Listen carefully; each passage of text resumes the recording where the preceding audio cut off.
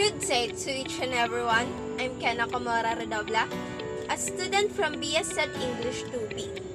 And now, we are going to discuss the literary piece Tell Me in Darkness by Julian E. Dacanay Jr.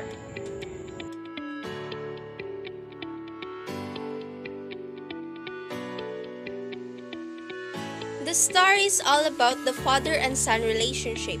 It says that to be a man, you ought to know your father. But the point of view here is a man who hated his father. His brothers got themselves to marriage to a woman who looked kind and all right. But he could feel there was something unfulfilled about them. It is not a woman that makes you a man.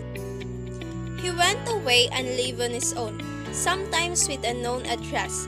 In the years that he was away, he barely see his family, once or twice in a half year and during special occasions. On his last visit, he left an address. Maybe it was the reason why his father and brother-in-law found him in a depressing crisis.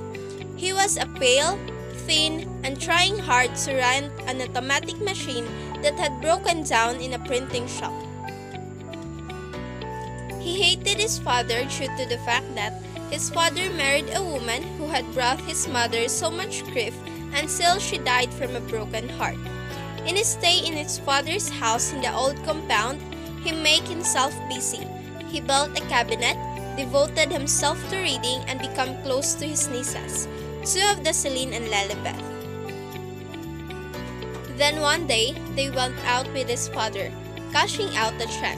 While waiting to his father, he felt out of place because of his dress up.